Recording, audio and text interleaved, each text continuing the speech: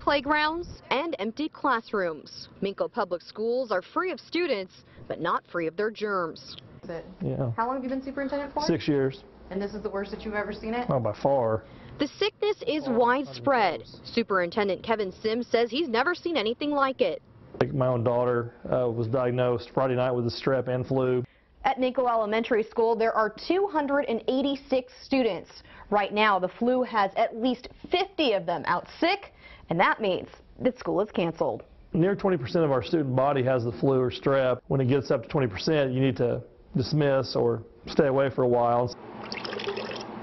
While students are away, every surface is being scrubbed. And we've spent today and we'll get tomorrow sanitizing desks with bleach water, chairs, the water fountains, bathrooms. We've never had a school closed or a business closed that I'm aware of, and I've been doing this since '98. Dale Thompson, Director of Emergency Management, reports the flu bug is spreading quickly throughout Grady County. We think it's getting more serious by the day. He hopes hand sanitizer and hand washing will help, and ask anyone who is sick to stay home. Kim Passoff, KOCO 5 News.